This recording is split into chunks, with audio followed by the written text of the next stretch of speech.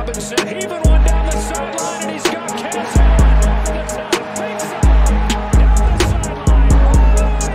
Touchdown! His signature move and his signature performance. Allen, deep ball one more time. 58 yards this time. You're listening to the Bruin Bible. This is your host, Will Decker, bringing you UCLA football content all throughout the year for LA Football Network. What is up, Bruin Bible listeners? We have another advertisement for you. We are so lucky to be sponsored by the great people at Athletic Greens. I started taking Athletic Greens specifically because I was lacking energy, lacking focus throughout the day, and needed some special pick-me-up ingredients to make things happen in my life. Athletic Greens has done just that. I've become absolutely addicted to the process. It has over 75 high-quality vitamins, minerals, whole food source ingredients, probiotics, adaptogens to make your life easier by doing this during the day. I like to take it to start my mornings off. I like to do it before a workout. Makes you feel energized, focused, and just have a lot more energy throughout the day than I typically expected. Right now it's the time to reclaim your health and arm your immune system with convenient daily nutrition. It's just one scoop and a cup of water every single day. That's it. No need for a million different pills and supplements to look out for your health. To make it easy, Athletic Greens is going to give you a free 1-year supply of immune-supporting vitamin D and 5 free travel packs with your first purchase. All you have to do is visit athleticgreens.com/LAFB. Again, that is athleticgreens.com/LAFB to take ownership over your health and pick up the ultimate daily nutritional insurance. Athletic Greens, a game changer when it comes to your health and your focus and your mindset. Now to the Bruin Bible. What is up to a special Friday night edition of the Bruin Bible? Will Decker, your host, joined by your friend, my favorite, the man, the myth, the legend, Mr. Madman, back in the house. He has a busy schedule, but he's always making time for LAFB. We love him out here. Madman, I haven't seen you in a couple weeks. How have you been, brother? We missed you out in Arizona. Brother, so great to see you, hear your voice. I was so looking forward to being part of the family in Arizona last week. Unfortunately, a couple of work emergencies came in. And as I was telling you offline, I was part janitor, part zookeeper at work. You're sort of mopping up the messes and cleaning up, the bird cages and the lion cages of crap, So you guys had a phenomenal week last week. I was not doing anything nearly as fun, wishing to be with you guys, but I was so proud of all of you doing such a great job out there and building such a lovely network. So thrilled to be back, Thriller, and excited to be back on Radio Row, hopefully next year and for many years to come. But so happy to be back at home in the Bible, chatting with my main man, Will the Thrill Double Decker. Man, well, it's a thrill to have you back. You were certainly missed during Super Bowl week. And, we got plenty of more good times to come. Radio Row next year, Madman, is in Las Vegas. I mean, that's going to be the party of all parties next year. So if you're going to have to miss one to make it to Vegas. No, that one, I mean, the buildings can burn down. I'm not missing that one. So, Man, we're going to have a late night poker run right into Super Bowl parties. I mean, it's going to be a lot to deal with out there. And as the famous mantra says, what happens in Vegas stays in Vegas. It's going to be a lot of fun out there. And for anyone watching the visual podcast, I am a little bit sick. I have an eye infection as well. We got to troop through it, man. Bruin Bible. This is a big, big time for the Bruins. I want to bring this up, Madman, because we have not yet talked about this topic. And I felt it was a great, topic for a podcast for the Bible itself. 24/7 came out with this article a week ago today, saying likely that Bill McGovern will not be UCLA's defensive coordinator moving forward. An article from Tracy Pearson of 24/7 Sports. That got the wheels turning in my mind a little bit. Who could be a potential replacement for UCLA for a program that, for all intents and purposes, Martin Jarmond has really elevated the stock of the athletic, programs as a whole. We're moving to the Big Ten. We're moving to a superior conference that comes with more media rights. We moved to Jordan Brand, a much more appealing, sporting official to have as opposed to the likes of Under Armour and things of that nature. He got us out of that deal and pretty much out of debt with the deal going to Big Ten. So Martin Jarmond dreams big. And I think one of the big stipulations with Chip Kelly coming and returning to Westwood was, hey, I'm going to give you free reign on your guys. When it comes to the defensive staff, Azanero cannot be here next year. However, if you choose at McGovern, we're going to have a little bit of, discussion as to what that's going to look like going to the Big Ten. McGovern has some health issues, and, it's no secret moving forward, but this is a perfect time to kind of break down some of the guys that are coming to the defensive coordinator spot. Madman, how excited should Bruin fans be knowing that the Achilles heel of the team might be fixed with a nice D coordinator hire? Yeah, Will, it's so interesting. And isn't it so UCLA in terms of their relationship with communication, the media, the last couple of years, that we have some noise about Bill McGovern maybe stepping away, and then it's been quiet for a week. And so you're not sure whether it's going to happen. It's not going to happen. It may lean one direction, but it's just ironic to sort of point out that you're doing such a phenomenal job. We're having a great discussion here on being proactive in the event that Bill McGovern would leave UCLA. But the fact that it's still in this gray area is very interesting.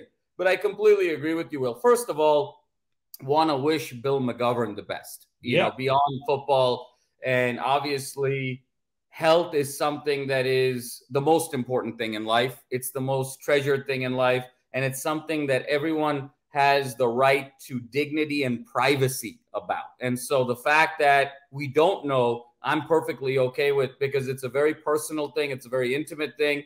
And it's the most important thing to a person. So all I want to say is Bill McGovern, the person, Bill McGovern, the father, the husband, the grandfather, I just wish him all the best in his life, whether it's on the field with UCLA next year or in his personal life moving forward, and hope he really thrives wherever he is in that regard. Because obviously, whatever the health matter was, it was serious enough, Will, for him to miss half of last season. And you could clearly see where that impacted the Bruins, right? The 3 losses all came second half. This team started 6-0, had 3 losses in the final 6 to 7 games of the year. And it came in those in-game adjustments at an individual player level. It came when you're trying to sort of break momentum. It came when you're trying to turn the tide in different games. So you can have a script, you can have a scheme, you can have a strategy at the start of the game, but so much of coaching is the ebb and flow of how you maneuver different situations. And that's where we really missed him deeply. So if McGovern is ready to go and healthy, I think he brings an element that Azanero did not, in terms of relatability to his players, in terms of being able to listen, and I think have that culture shift. And if he can't go 100%, then obviously it opens up the door of possibilities for UCLA. So to me, it's we either get 100% of Bill McGovern, which I think is an upgrade over this past year, as well as the years before with Azanero, or we get a new voice because Bill McGovern's health has been compromised, which is also an upgrade. So either way, I think it's important for Bruin fans to sort of frame the conversation that I think we're going to get an upgrade, and that's really exciting. It is, and I'm glad you touched upon the health standpoint with McGovern. We obviously would not wish any bad against Bill McGovern. He was, for all purposes, a very solid defensive coordinator up until that Arizona State game where he disappeared due to health reasons. You mentioned the defense fell apart at the end of the year. That's where our secondary numbers really skyrocketed, where we got into the mid-hundreds when it came to those points. So this is a guy that, when he was the coordinator, he was doing a very respectable job. I think he did as well as he could against a Michael Penix Jr. in Washington. I think he did as well as he could against, a Utah with Cam Rising and the familiarity of those offenses. So McGovern is a guy that will be missed, but if we can get that upgrade to maybe get to that level where we've always said, give Chip Kelly a top 50 defense, and this team is going to be off to the races. And I texted you some of the names of the guys we're going to talk about. We've got 6 coaches that I feel like have to be on the short list for UCLA in some capacity.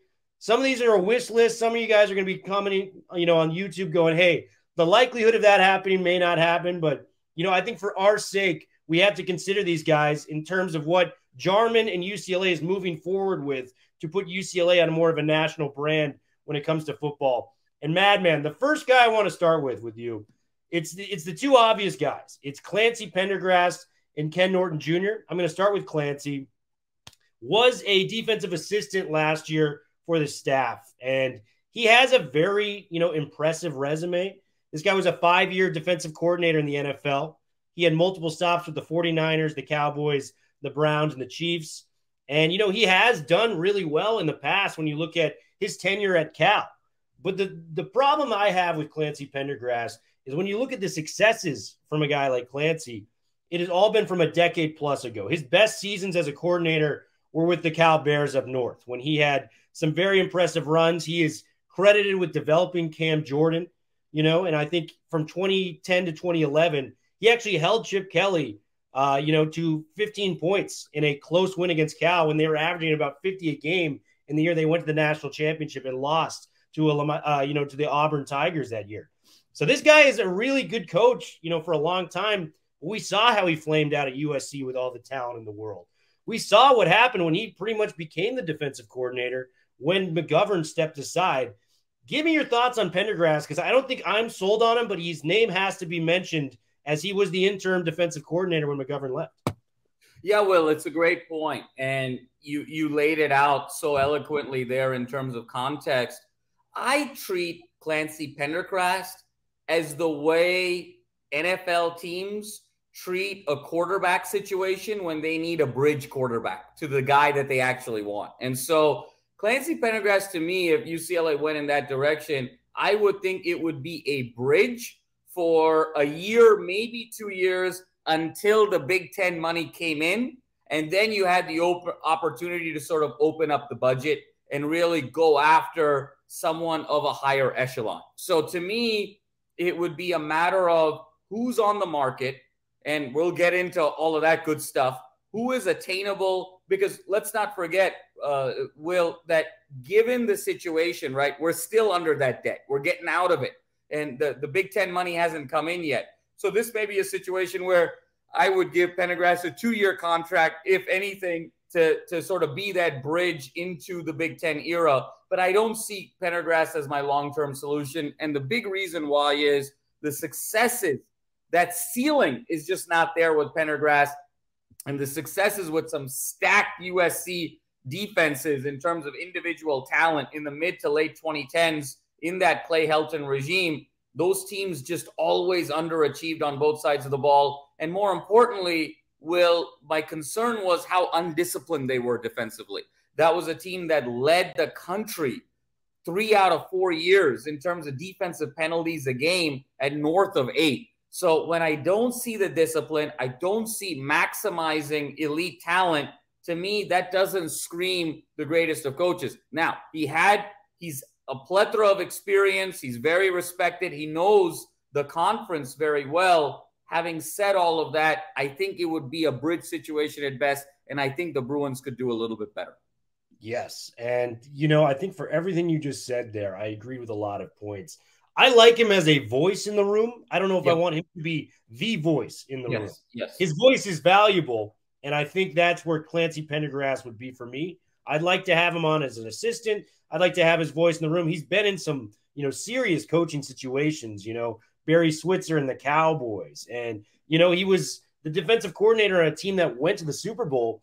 But you look at the Arizona Cardinals stats, he was actually very good his first 2 years there when he got hired by Denny Green. And the last 3 years they tanked off. That Cardinals team made the Super Bowl because Larry Fitzgerald had one of the craziest runs in the history of playoff football as we know it. So for me, I'm not a huge fan on Clancy Pendergrass, but I think the option will be there for UCLA as they're going to seriously consider what they already have in store. As I look at Chip, very similar to the way I look at Belichick, he has the guys that he trusts, and whether the fan base likes it or not, he's going to go with those picks when it comes to coordinators.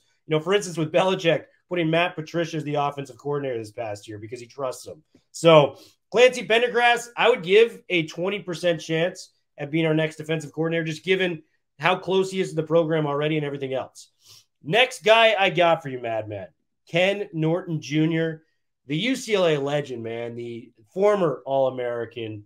He's had a great tenure as a coach and has been even better as a position coach. I mean, you look at what this guy has done in the linebacking room when it comes from college level at USC to the pros in Oakland and Seattle, and he molded the Brian Cushings, the Clay Matthews, the Ray Malugas at the college level, goes to the NFL. He's widely credited for, developing Bobby Wagner, KJ Wright for the Seahawks. Oh, and while he was at the Raiders, don't forget, he was the guy that helped get Khalil Mack to Defensive Player of the Year with the Raiders. So I love Ken Norton Jr., but I'm going to follow on a similar point to what I had about Clancy Pendergrass. Ken Norton Jr. is an elite position coach. But when you've been asked to do a little bit more than position coach, the results really have not aligned with what I would like to see as somebody for, a defensive coordinator spot. None of his defenses finished in the top 15 from his 3 years in Oakland and his 4 years in Seattle. So that's 7 years of track record that we've seen with him being the main guy as a defensive coordinator, with them not finishing in these top, 15 to 20 defenses. And they had talent with Seattle and Oakland there at the time. Not really my guy for defensive coordinator, but this is a guy you have to keep on staff any way possible. He's a Bruin. He can sell the program as well as anybody, and he's a phenomenal, maybe the top tier of a linebacking coach we have at both college and the NFL. We've seen it with John Vaughns this past year taking the leap. We've seen it with Muwassau kind of coming into his own. Give me your take on Ken Norton Jr. because I want to keep him around as long as we can. I just don't know if it's the defensive coordinator spot, Matt. Will, you said it best there in the regard that Ken Norton Jr., I want Ken Norton Jr. as the linebacker coach for the next 10 to 15 years at UCLA. The all-time great Bruin, player on those great Cowboy teams with Jimmy Johnson, and goes to the Niners, only guy with 3 consecutive Super Bowls won. He's a legend. Then obviously goes to USC in the height of the Pete Carroll era. You mentioned the great 08 year of USC with Cushing and Mauluga and Matthews and so forth. And then obviously that those great Legion of Boom teams with Wagner, et cetera, as you laid out. And then the Renaissance with Khalil Mack. To me, Ken Norton Jr. is taking on 2 roles at UCLA. And those are roles that will stand the test of time. I want those to be decade-long roles. A, to be this incredible linebacker coach, this positional coach. But B, he's almost the ambassador of the football program from a recruiting standpoint. And so those are his 2 hats, and he plays them so beautifully. And nobody else within the UCLA ecosystem can play them as well. And that's where you really want to maximize his ability.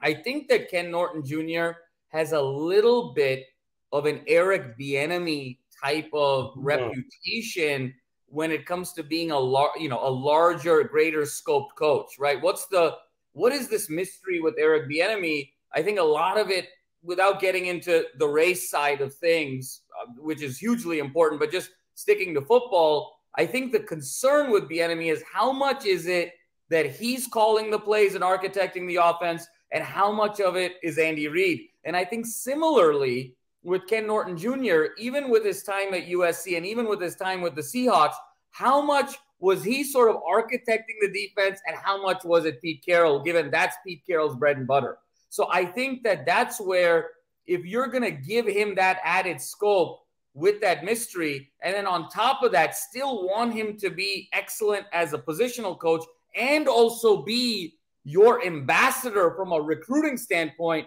you're almost stretching him too thin, and he's not going to be able to do any one of those things well at all. And so to me, my preference is to keep him. I don't care who the defensive coordinator is. Ken Norton Jr. is not going anywhere as a linebackers coach. That would be something I would say if I were Martin Jarmond. That's off limits. You want to come and be D coordinator at UCLA, by all means. You're not touching the linebackers coach because he's linebacker / football ambassador recruiter, and we're not messing with that because he's a lifelong Bruin, and you just can't teach that passion. So for me, that's why I would want to keep Ken Norton Jr. where he is. Now, again, similar situation. If you need a bridge for a year before the Big Ten money comes in, obviously he'll do it with his heart, but it's not a long-term sustainable strategy.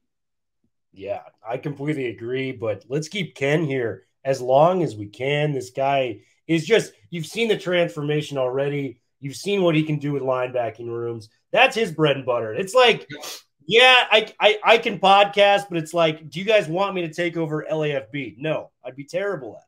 I can podcast, but it's like stretching me too thin. You know what I mean? I feel like it's the same for Ken Norton Jr. moving forward. So those are the two guys that are on staff that I feel would be most likely to take an upgrade of a role, if you will, to the defensive coordinator spot.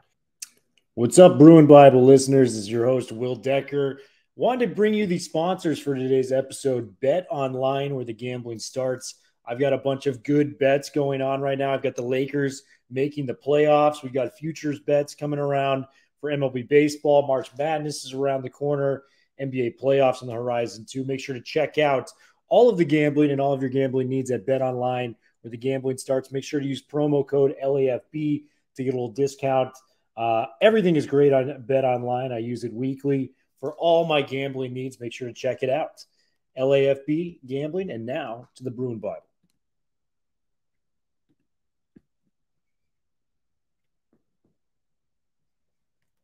SEC offers, and that's pretty much the list of recruits for UCLA. This is Will Decker, your host, with Jamal Madney, who signed out.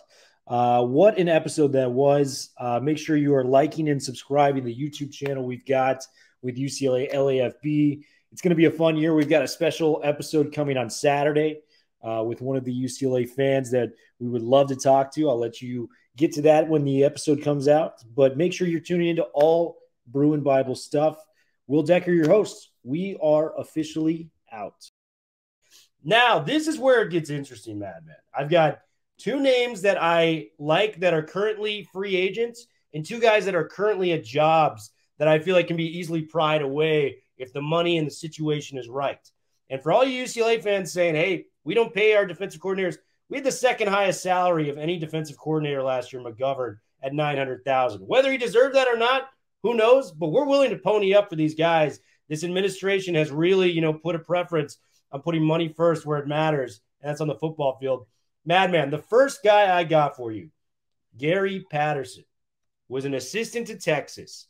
There's a lot of, would this be a good fit? Would this be a bad fit? I'll start with why it's a good fit. Because Gary Patterson is a revolutionary defensive coach.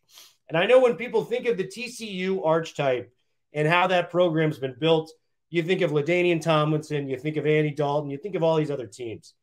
Gary Patterson's actually a defensive guy, and he has always outperformed defensively with the talent that is recruited consistently to TCU. And his magnum opus, if you will, was the 2010 season when they went to the Fiesta Bowl and they lost by a touchdown to the record-setting Kellen Moore in Boise State offense. It was a 17-10 game.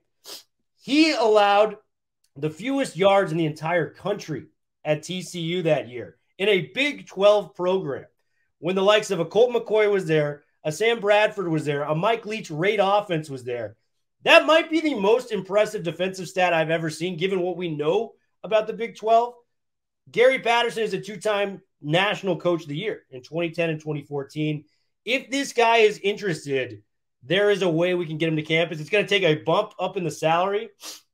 I think it would be a perfect fit. But however, I do think there's a couple areas for potentially not a good fit. One, I think he clearly likes to stay in the state of Texas. TCU was the job he had for 20 plus years, got fired, could have gone anywhere, and he chose to go to Texas. He wants to stay in the state.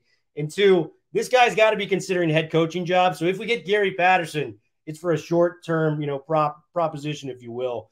Give me your take on Gary Patterson, because if we can somehow lure him, and I give it, a 10% chance at best, if we could somehow lure Gary Patterson to Westwood, what does this mean for Bruin fans?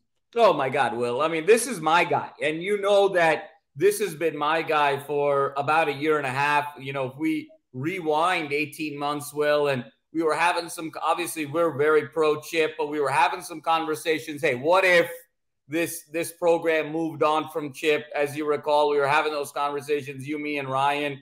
And Gary Patterson was my first choice for head coach of UCLA way back when. So when you're asking me, should he be defensive coordinator?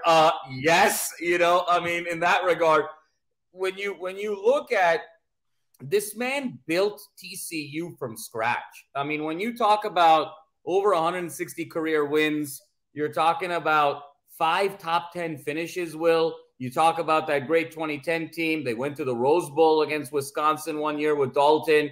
You talked about the incredible defense that year when Colt McCoy, Sam Bradford, Graham Harrell was the quarterback at Texas Tech as well. I mean, there were 3 record-setting offenses in the Big 12 that year, and he was able to essentially shut them down and do it at a place like TCU. So he's got the vision, he's got the discipline, he's got the long-term thinking, he understands defensive schematics, he gets the most out of his players.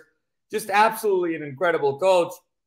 And the way you potentially lure him in is you make him the highest paid coordinator in the country and essentially look at it from that perspective. I wonder how much energy Gary Patterson has left to be a head coach after 20 years or so at TCU, and whether he would just welcome the opportunity to kind of slide back in a DC capacity. I also think UCLA moving to the Big Ten helps. Granted, it's not the SEC, it's not the Texoma region, but at least he'll be closer to his home and not just be playing games all the way on the West Coast.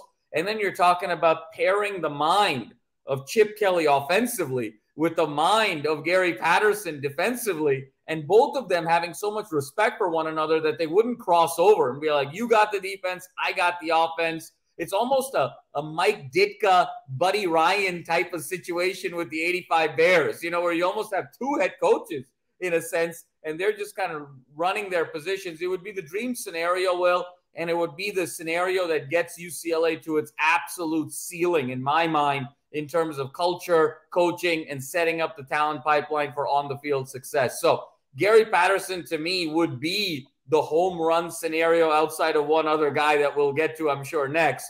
But I can't think of more positive things to say about Gary Patterson. When you think of the annals of college football, Will, how many coaches can say that they actually took an obscure team and actually turned them into a household brand name? I mean, you're talking about guys now like Bobby Bowden, Howard Schnellenberger, with Miami, folks that took non-traditional powers and actually made them into something. Gary Patterson is on that list. What was TCU football before Gary Patterson? How is TCU football a great football school? It's built on the back of Gary Patterson. Gary Patterson. So what you're saying is if he came to UCLA, Chip Kelly would be Coach Boone from Remember the Titans, and Patterson would be the Coach Yost. Yes, that would be the way it would work. That would be the way it would work. Oh, I love it. Thriller. Thriller is gutting it out. This is like the MJ flu game with Thriller. The eye is thick, the throat is hurting, and then he still finds a way to dig deep to give me a Remember the Titans analogy. I mean, that's how you make the Hall of Fame right there, ladies and gentlemen. That's why Will Decker is Will Decker.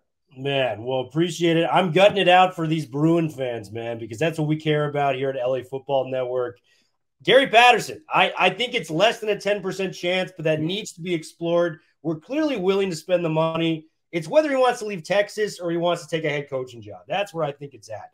The next guy that you alluded to in the last question, a free agent, and maybe the greatest free agent in all of college football when it comes to coordinators. Very unlikely, maybe more unlikely than Patterson, Jim Leonhard, formerly from Wisconsin. And, Big Ten country, I think one of the reasons he really excelled and coached well at Wisconsin was that was his alma mater. That's what he cared about, So he is out there. I think he's trying to figure out his next step in the coaching realm. But if this guy is available, this would be an absolute home run for the team that plays in the Rose Bowl week in and week out. And let me tell you what Jim Leonhard brought. So Jim Leonhard actually replaced Justin Wilcox, who became the Cal head coach in 2017. From 2019 to 2021, Wisconsin's defense is ranked fourth, and number 1 in total defense from that span in the entire NCAA. This guy is as good as a defensive coordinator as you're going to find on the college level. You watch those Wisconsin defenses, those Leo Chenals that we scouted for in the past, where they're fast, they're furious, they're sound, they swarm the ball. I mean, it's so hard moving the football on a Wisconsin Jim Leonhard-led team that this guy is going to be the top of the candidate for any team that has any money to spend on the defensive coordinator side. So would we love him? Of course. What I am worried about is I'm worried about some of these SEC schools where the only thing that matters in life is football coming there. Maybe even USC if this Grinch thing continually, goes awry for them. So what I would say is if Jim Leonhard is willing to take it, we've got to act fast. We've got to try to pounce on him now. If not, we could see him at LSU next year. We could see him even taking over a head coaching job, given for how good of a job he did as a DC at Wisconsin. Madman, give me your take on Jim Leonhard, because this guy, he's like the can't-miss prospect of the defensive coordinators. Well, this is the number one guy on the board here, for everyone. And I love Patterson, but Leonhard is kind of the number one guy on the board, given his youth, how he is relatable to the modern player, and just everything he was able to do in such a short period of time. To me, though, this is a bit of a reach for UCLA, if we're being completely objective. One of the interesting things, Will, was there was a lot of conversation about Jim Leonhard potentially taking over for defensive coordinator of the Rams in the event that Raheem Morris chose to move on and get a head coaching possibility. That is how highly Jim Leonhard is thought of in not only college circles, but in NFL circles. And so now he gets the opportunity to take a step back. Obviously, Luke Fickell took that Wisconsin job. He was offered the role to stay on. He chose to step back and say, listen, this is now a new era, a new staff coming in. I want to kind of survey my options. I know the University of Miami is being very aggressive in trying to pursue him. I would imagine they would break the bank on the order of several $1 million to pay him to be defensive coordinator of the University of Miami. I think he wants to see how some of these staffs fill out potentially in the NFL. And then I think he wants to see what's happening in SEC country. So to me, I think he's thinking about now the trajectory of his career. He's proven to be, if not the best defensive mind in college football right now, certainly in the top 3 to 5.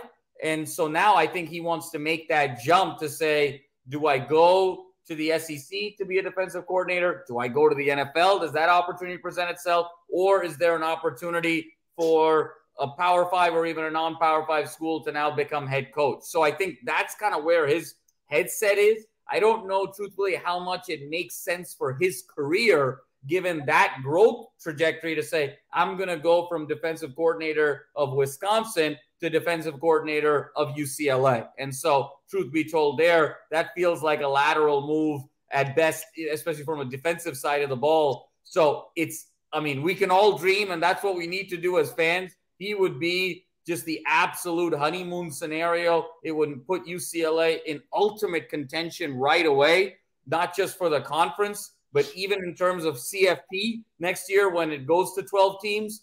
But I think this one's a little bit of a pipe dream. I think 10% is also a little bit sporty. I think this is kind of in that 1 to 3% range of possibility. Oh, yeah. No, I'm in the same boat. All I'm saying is this has to be evaluated. If he's absolutely, no doubt. You got to ring the phone at least, see what he's looking for. And to the credit of that, who says he's not the Eagles coordinator? Jonathan Gannon just took a head coaching job elsewhere. Exactly. He could be taking the job in Philly. He could be taking the job at University of Miami. This guy could be going to a variety of different places. So Jim Leonhard to the top of everyone's wish list. We got to include the Bruins there. Never say never. We got a guy in Dante Moore who was a pipe dream as well. So you never know what can potentially happen. Chip Kelly, he may sway what our guy Jim Leonhard is thinking right now. So those are the two guys. Are you gonna take the reins from Jacob Emrani when it was 2018 when LeBron was supposed to be here, and then he came up with the hashtag LaBron, LA Bron? So are you gonna come up with the hashtag Leonhard instead of Leonard, LA, NEORD for our boy Jim Leonhard? Leonard to LA, man. Leonard to LA. We'll make that happen, bro. I think it's gonna be really good. We got to at least put the pitch out. Maybe we can get some billboards with some LAFC funding. We'll have to see what we can do with that. So Jim Leonhard's the other guy I was thinking of, man, when it came to that. I've got two other guys that I feel are currently in coordinator spots where it hypothetically makes sense if they came to UCLA. It would be an upgrade for both of them at the position. And the guy I want to start with is a team that we play next year. We play the San Diego State Aztecs. Second game of the season. You and I are going to be going down for that game, I take it. We're going to be taking the freeway down to San Diego, trying to spend a nice weekend down there, go watch our Bruins hopefully beat up on the likes of the Aztecs. But this guy, Kurt Maddox, is a sleeper of a defensive coordinator, prospect. And he's already pretty much in UCLA's backyard if he were to take a natural progression for what he's doing at San Diego State and take the job forward.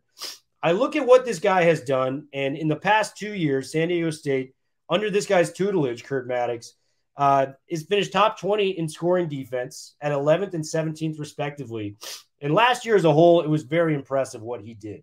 They finished third in the entire country in rushing yards allowed per game at 83 yards.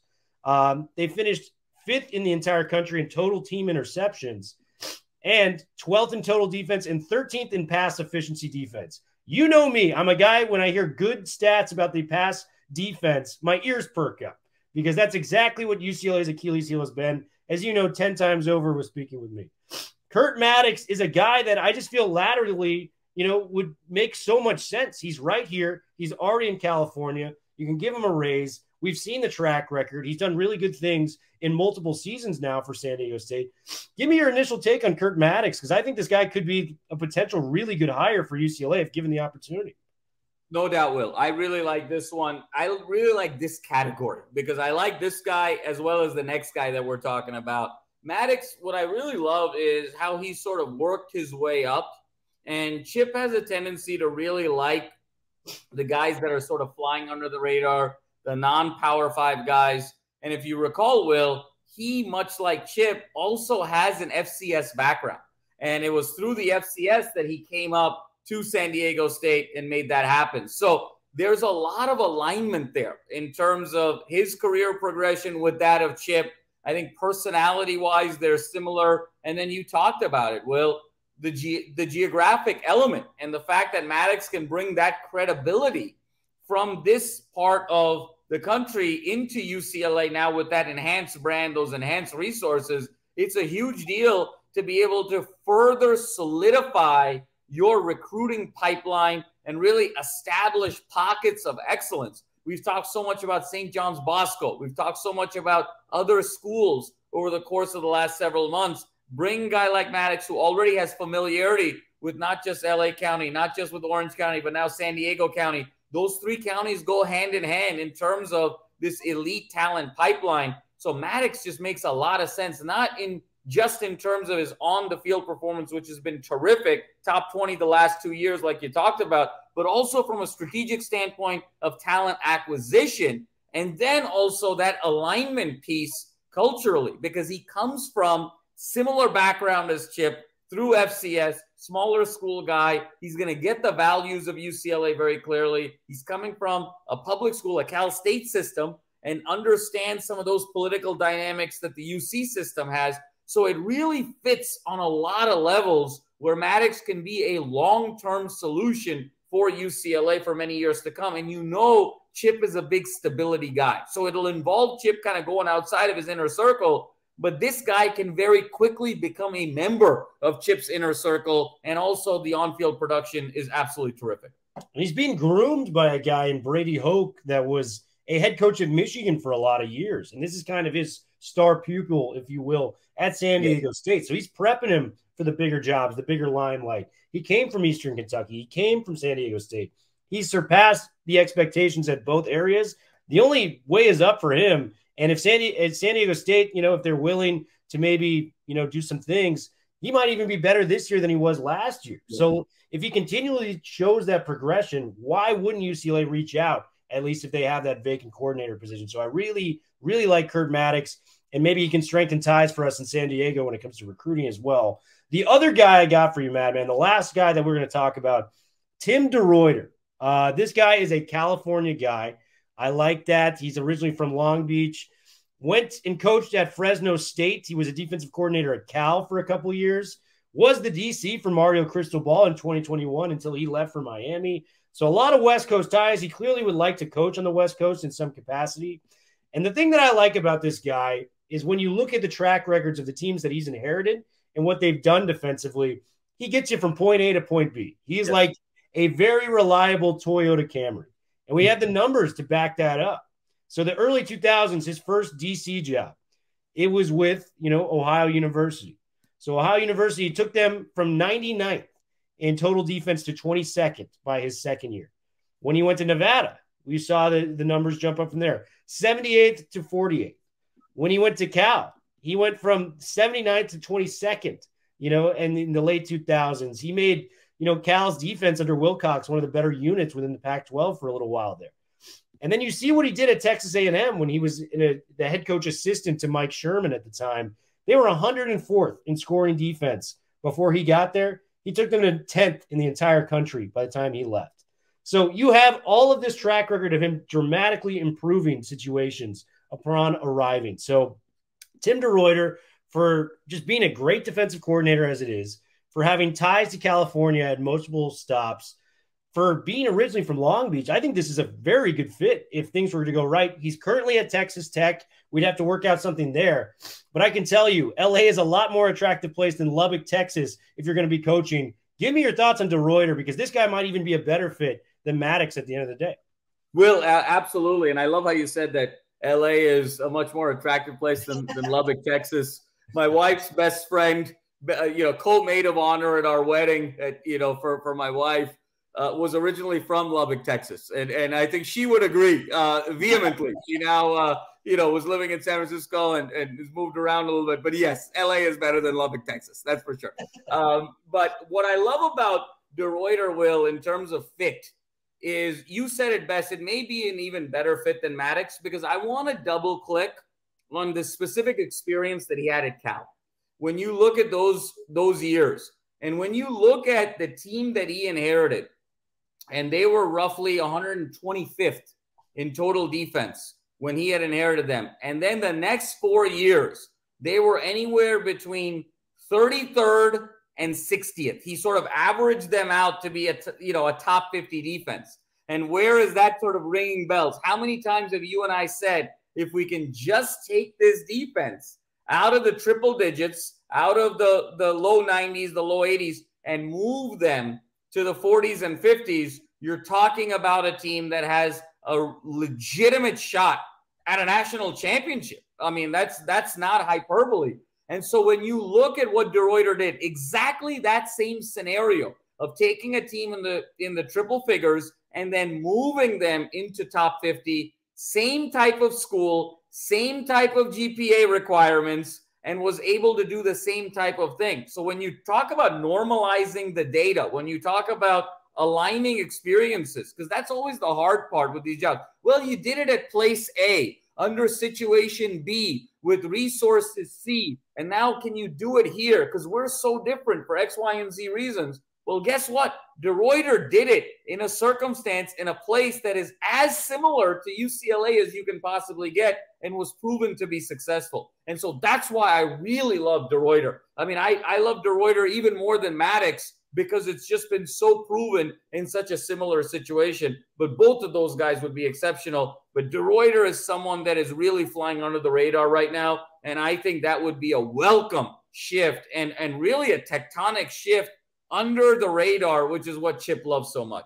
Yeah. And I mean, it's one thing if you do it at one or two schools and then you fail everywhere else. This guy has a track record of succeeding everywhere he's gone. Yes. And I mean, to make that Cal defense what it was, with how the recruiting has really trended with a guy like Justin Wilcox, that's what's impressive to me. Doing that at the University of Ohio, doing that at University of Nevada, making these top 25 defenses in the entire country.